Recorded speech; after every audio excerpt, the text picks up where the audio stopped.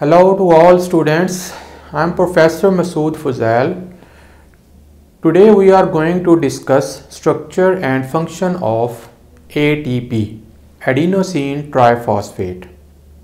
Adenosine triphosphate is also known as energy currency for the cell because to gain energy, our cells spend ATP molecule, just like we spend currency to buy some things. So let's first discuss their structure. ATP molecule is a nucleotide. It requires three components. The first component to synthesize ATP is a sugar, pentose sugar, which is known as ribose.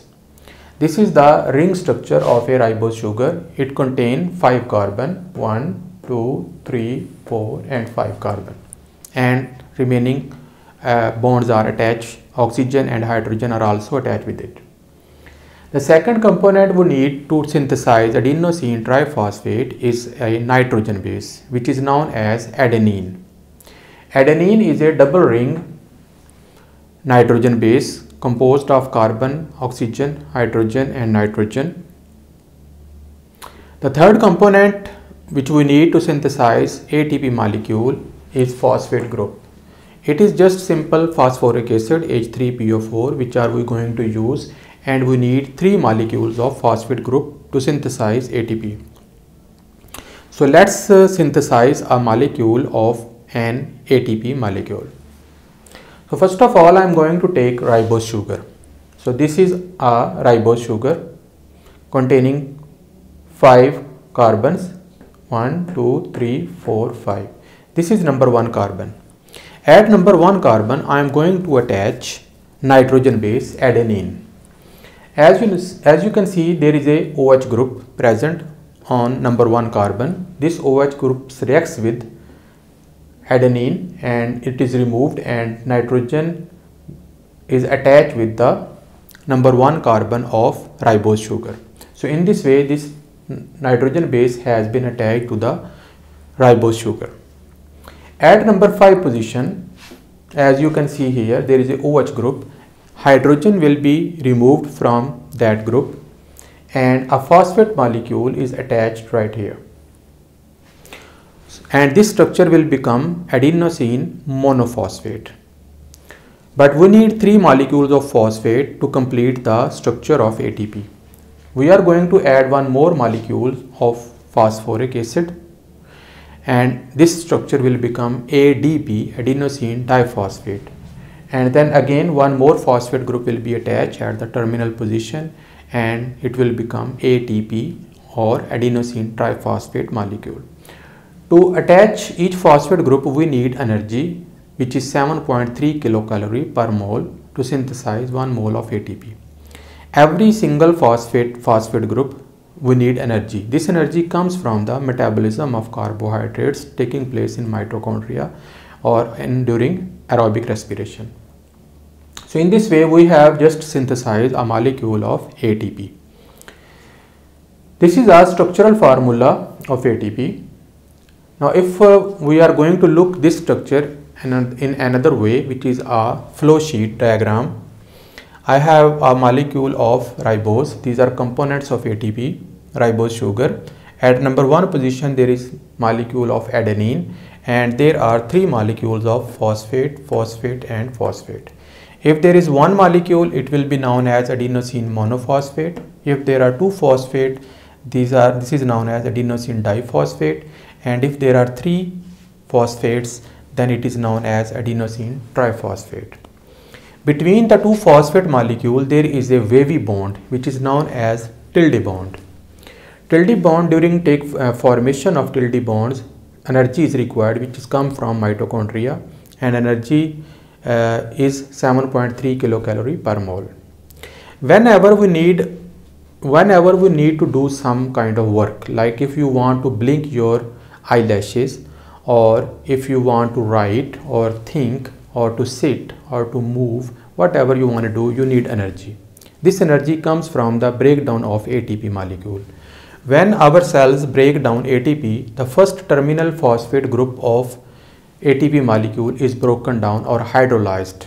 When this bond breaks, ATP molecule changes into ADP due to the breakdown of phosphate group, and ATP plus water changes into ADP plus inorganic phosphate plus energy is released. The amount of energy released is equal to 7.3 kilocalories per mole, or you can say 7300 calories per mole.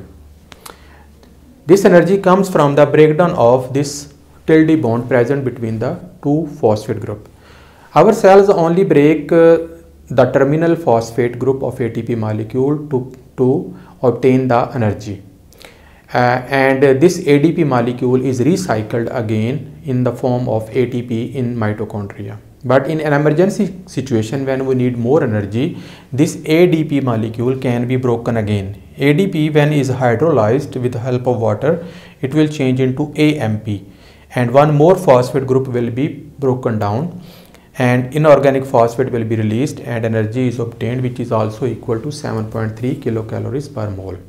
So in this way, ATP molecules generate a huge amount of energy.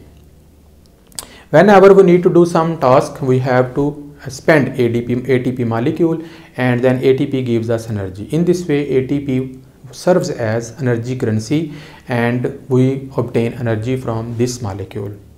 Suppose you are a male and you need 8 kilogram of ATP every hour to work out your body, but that is not possible because ATP cannot be stored for a long time.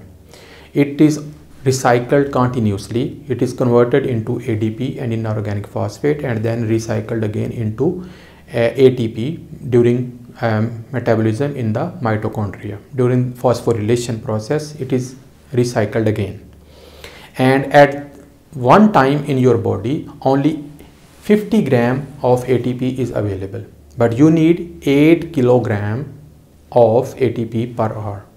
So it is not possible to carry so much amount of ATP in the body. So in this way, every minute ATP molecules are synthesized and recycled again and again. As soon as we work, ATP converted into ADP, our cells have enough amount of inorganic phosphate and energy from the carbohydrates taking place at mitochondria, and continuously ATP is recycled again and again. If there is ATP is available, then we can say that you are living. If there is no ATP in the body and there is no production of heat in the body, then you can consider that this animal is dead. So our body heat which ATP is generating is just because of that we are living. The dead person do not have ATP and their body becomes very cool. So this is the overall structure of ATP molecule. Now we are going to discuss some important functions of ATP molecule.